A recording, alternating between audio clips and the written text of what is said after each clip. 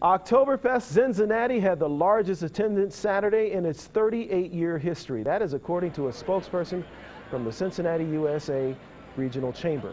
Single-day attendance was up at least 25% from a year ago, beating last year's record. This year was the first year the event opened Friday. Star Trek actor George Takei strutted his stuff on stage, leading the crowd and performing the chicken dance on Saturday. Takei served as the Grand Marshal and also performed with the Cincinnati Pops Orchestra as well.